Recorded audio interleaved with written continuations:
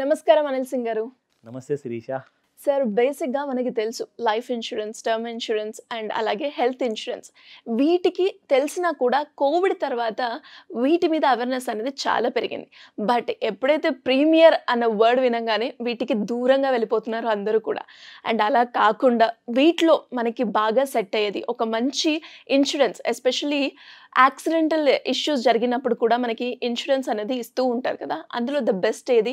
దాన్ని ఎలా చూసుకోవచ్చంటారు? కరెక్టే మీరు చెప్పింది శిరీష. ఇన్‌ఫ్యాక్ట్ కోవిడ్ తర్వాత హెల్త్ వైపు అండ్ హైజీన్ వైపు అండ్ సెక్యూర్ లైఫ్ గురించి చాలా ఎక్కువ ఆలోచన అనేది స్టార్ట్ అయింది. అండ్ చాలామంది కూడా దాన్ని ఇంప్లిమెంట్ కూడా చేయడం స్టార్ట్ చేశారు. అదేంటిది ఇంప్లిమెంట్ చేయడం అంటే, సీ లైఫ్ ఈజ్ ప్రెషియస్. ఒక మనం ఎందుకంటే ఈ ప్రపంచంలో మనం ఒక్కరే ఉండము. కాబట్టి మన వెనక ముందు ఒక నలుగురు ఉంటారు. అంటే పేరెంట్స్ ఉంటారు, మ్యారీడ్ అయితే వైఫ్ ఉంటుంది, కిడ్స్ ఉంటారు, ఆర్ ఈవెన్ అన్‌మ్యారీడ్ అయినా కానీ responsibility of brothers and sisters and parents ఉంటుంది.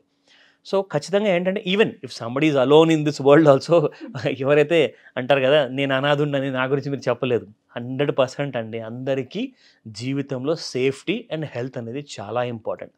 అలాగే సెక్యూరిటీ ఈజ్ మోస్ట్ ఇంపార్టెంట్. ఎందుకంటే మన నెల నెల అది బిజినెస్ ఇన్కమ్ కానివ్వండి, జీతాలు కానివ్వండి వస్తూ ఉంటుంది. బట్ శాశ్వతం అనేది ఏది లేదు.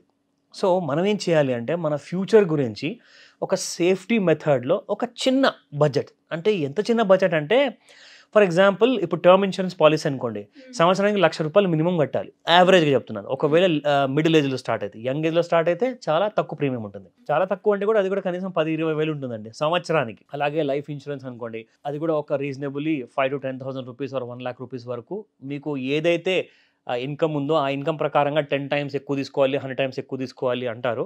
Yes, maybe correct. సో అలాంటి సమ్ ఇన్షూర్డ్ అమౌంట్ తీసుకోవాలి అంటే ప్రీమియమ్స్ కూడా హెవీగా కట్టాల్సి వస్తుంది.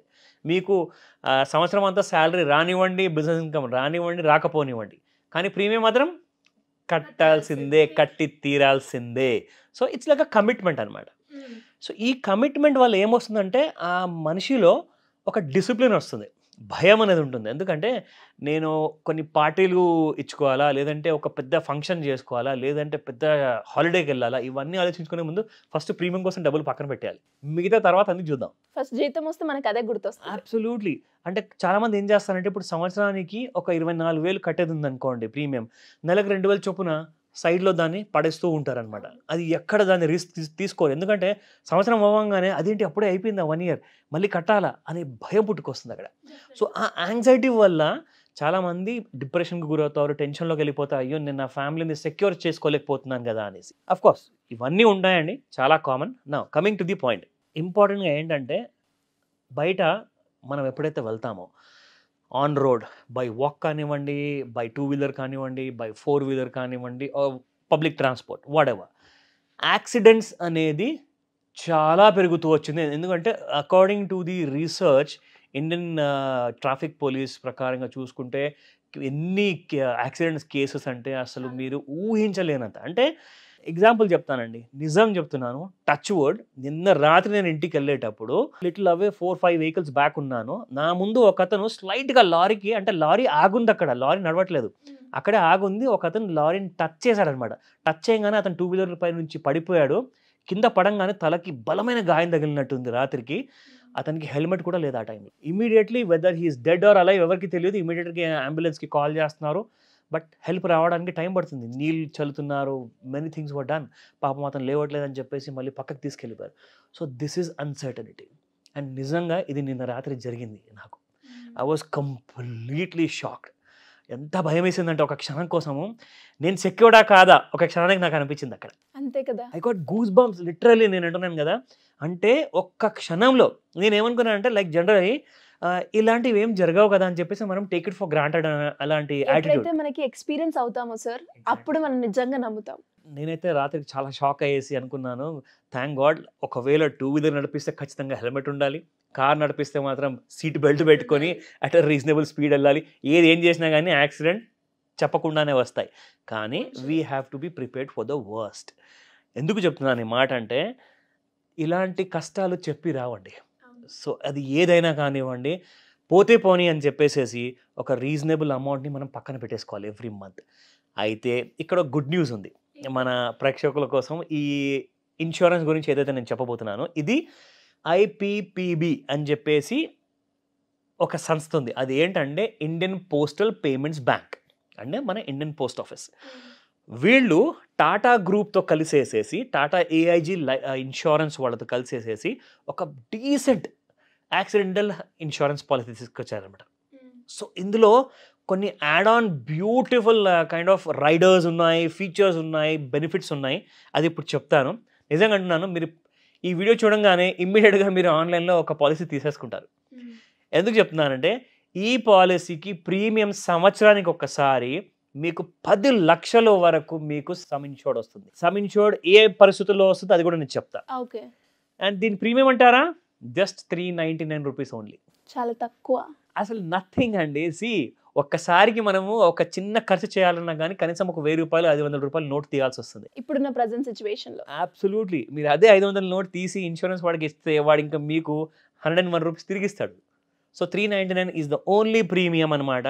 మీరు ఎందుకంటే మీ ఫ్యామిలీ కానివ్వండి, మీ శ్రేయభిలాషులు కానివ్వండి, మ్యారీడ్ ఆర్ అన్మ్యారీడ్ అవన్నీ పక్కన పెడితే మీరు ఫస్ట్ ఆఫ్ ఆల్ మీ గురించి మీరు సెక్యూర్డ్గా ఫీల్ అవ్వడానికి, ఆ కాన్ఫిడెన్స్తో మీరు డ్రైవ్ చేయాలి, బయట సేఫ్టీగా ఉండాలి అనుకుంటే ఆ మైండ్లో టెన్షన్ ఉండకూడదు. నేను ఒకవేళ ఇన్సూరెన్స్ తీసుకోనప్పుడు నాకు ఏదైనా జరిగితే ఆ డబ్బులు ఎవరు ఖర్చు పెడతారు హాస్పిటల్లో? ఎవరి దగ్గర ఇమ్మీడియట్గా క్రెడిట్ కార్డ్ వస్తుంది? ఎంతోమందిని నేను చూసానండి, నిజంగా చెప్తున్నాను. నేను ఎవరిని బ్లేమ్ చేయదలుచుకోలేదు, బట్ ఫ్యాక్ట్ ఏంటంటే చాలామంది డబ్బులు తీయరు. నా ప్రాణం మీదకి వచ్చేసేసింది, నన్ను రక్షించండి అని చెప్పంగానే ఎవరు కూడా సారీరా నువ్వు ముందే చెప్పాల్సింది, అంటే యాక్సిడెంట్ ముందే చెప్పొస్తుందా? So these are the things.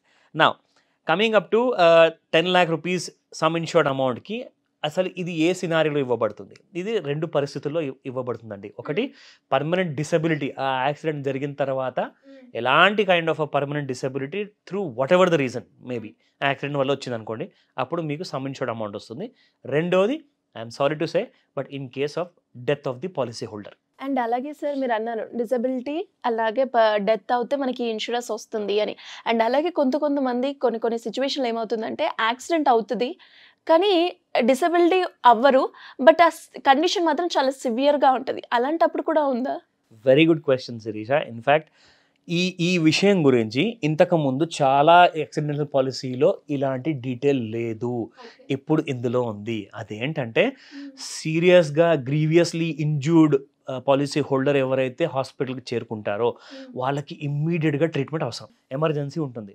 So వాళ్ళకి in patient IPD అంటారన్నమాట, in patient treatment కోసము 60,000 రూపాయల వరకు ఇమ్మీడియట్లీ ఆ ఎమర్జెన్సీ సిచ్యువేషన్లో నుంచి మిమ్మల్ని బయటికి తీయడానికి ఆ ట్రీట్మెంట్ కోసం ఎంత ఖర్చు అయినా, అంటే జనరల్గా ఏంటంటే ఒక 5-10,000 రూపీస్లో అయిపోతుంది, బట్ 60,000 రూపీస్లో అదొక ఎమర్జెన్సీ ట్రీట్మెంట్. అంటే ఫస్ట్ ఆఫ్ ఆల్ మిమ్మల్ని ఫస్ట్ ఎయిడ్ చేసేసి అదంతా బ్లడ్ ఎక్కువగా పోకుండా అవన్నీ చేయడానికి కొన్ని ఖర్చులు ఉంటాయి.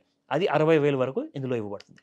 అండ్ ఇన్ కేస్ ఒకవేళ మరీ గ్రీవియస్ ఇంజురీస్ కాకుండా నార్మల్ ఇంజురీస్ జరిగాయి అంటే దానికి అవుట్ పేషెంట్ కోసము ఇన్ కేస్ నార్మల్ ఇంజురీస్ ఉంటే దానికి 30,000 రూపీస్ ఇస్తారు. సో ఈ 2 ఫీచర్స్, ఎక్స్క్లూజివ్ ఫీచర్స్ ఇప్పుడు ఏంటంటే మార్కెట్లో like who has come out అనేది ఎగ్జాక్ట్లీ నాట్ కన్ఫర్మ్డ్ అనమాట. But yes, Indian postal payments bank వాళ్ళతో పాటు టాటా ఏఐజీ ఇద్దరు కలిసి ఈ పాలసీని ఎక్స్క్లూసివ్గా మన భారతీయుల కోసం అందరి కోసం తీశారు. It's a very good news అండి. In fact 399 like just it's a gift అనుకోండి. ఇక ఎవరికైనా ఇచ్చారనుకోండి, తీసేసుకోండి ఫస్ట్ ఆఫ్ ఆల్, అంటే మీ ఫ్యామిలీ రక్షణ కోసం. సో ఇక్కడ ఇంపార్టెంట్ విషయం ఏంటంటే ఇప్పుడు మ్యారీడ్ ఉన్నారండి, వాళ్ళకి పిల్లలు ఉన్నారు, అండ్ లైక్ ఫాదర్కి ఆర్ మదర్కి ఎవరైతే బయట రోడ్ యాక్సిడెంట్ అయిందో వాళ్ళు పాలసీ హోల్డర్ అనుకోండి, వాళ్ళకి ఏదైనా జరిగిందనుకోండి యాక్సిడెంట్ వల్ల, సో వాళ్ళ పిల్లలకి ఇమ్మీడియట్గా ఇప్పుడు వీళ్ళైతే బెడ్ రిడన్, అంటే ఒక నెల వరకో 2 నెలల వరకో వాళ్ళు కోలుకునేంత వరకు బెడ్లో ఉండాలి. సో వాళ్ళ పిల్లలకి ఎలాంటి కైండ్ ఆఫ్ సినారియోలో వాళ్ళకి ఎడ్యుకేషన్ ఇవ్వాలి, ఎందుకంటే ఆ ఎడ్యుకేషన్ కోసము ఈ పాలసీలో 1 lakh రూపీస్ సపరేట్గా అమౌంట్ ఇవ్వబడుతుంది అనమాట. సార్ నాకు తెలిసి ఇది ఈ పాలసీలోనే ఇది ఒక్క దాంట్లోనే ఉంది అనుకుంటాను, రైట్? ఎక్స్క్లూసివ్ ఫీచర్ అని చెప్పొచ్చు మనం. And now coming to the per day hospital ఖర్చులు ఉంటాయండి. ఇప్పుడు ఒక 2 రోజుల కోసమో 10 రోజుల కోసమో మీరు అడ్మిట్ అయ్యారు ఎవరైనా పాలసీ హోల్డర్ అనుకోండి, ఆ పాలసీ హోల్డర్కి పర్ డే 1,000 రూపీస్ చొప్పున 10 days వరకు ఇవ్వబడుతుంది అనమాట. సో అది నార్మల్ ఖర్చుల కోసం స్మాల్ ఉంటాయండి. సో అలాంటి మిస్లేనియస్ ఖర్చుల కోసము per day 1000 rupees for 10 days. In case ఏదైనా ట్రాన్స్పోర్టేషన్ అంటే ఫర్ ఎగ్జాంపుల్ మీరు ఇంటి నుంచి ఆర్ లేదంటే ఆ రోడ్ పైన యాక్సిడెంట్ అయింది, అక్కడ నుంచి హాస్పిటల్కి వెళ్ళాలి, దానికోసం మీరు అంబులెన్స్ బుక్ చేయాలి, దానికోసం ఒక 5000 రూపీస్ ఇవ్వబడుతుంది. అంటే హాస్పిటల్ చేరుకునేందుకు అక్కడ నుంచి మళ్ళీ you can be taken care at the hospital. So కాబట్టి 5000 రూపీస్ అంబులెన్స్ ఛార్జెస్. అండ్ చాలా మందికి కూడా డౌట్ ఉంటుంది సార్, ఏంటి అంటే ఇవి ఫ్యూచర్స్ చెప్పినా కూడా మనకి ఇంకా చాలా ఉన్నాయి, ఇదే ఎందుకు తీసుకోవాలి అని. అబ్సల్యూట్లీ. నేనైతే చెప్తానండి, ఫస్ట్ ఆఫ్ ఆల్ ఇక్కడ ఒక్క కంపెనీ కాదు, ఇక్కడ సెంట్రల్ గవర్నమెంట్ ఆఫ్ ఇండియా నుంచి పోస్టల్ డిపార్ట్మెంట్ నుంచి కూడా మీకు ఒక ఇన్సూరెన్స్ ఉంది. ఎందుకంటే చాలా థర్డ్ పార్టీ ఇన్సూరెన్స్ కానివ్వండి, డైరెక్ట్లీ ప్రైవేట్ కంపెనీస్ కానివ్వండి, వాళ్ళందరూ దొంగలని నేను చెప్పట్లా. What I'm trying to say is, ఇక్కడ మీకు ఒక ప్రైవేట్ సంస్థ, టాటా గ్రూప్ సంస్థ, అంటే అందరికంటే మంచి పేరున్న సంస్థ. మిగతా వాళ్ళు కూడా ఉన్నారు, no doubt, but Tata group is like always a favourite అనమాట. So Tata group with Indian postal department నుంచి కలిసేసి చేస్తుందంటే ఇక్కడ కేంద్ర ప్రభుత్వం, దాంతోపాటు Tata group one of the best in the country అండి. ఇంకేం కావాలి చెప్పండి? What else do you want? చాలామంది ఉన్నారు, చాలా ప్రామిసులు ఇస్తున్నారు, అదంతా పక్కన పెడదాం. ఫస్ట్ ఇక్కడ government of India, Tata group, ఇంకా వేరేది ఏ అష్యూరెన్స్ అవసరం లేదండి. Just go for it, that's it.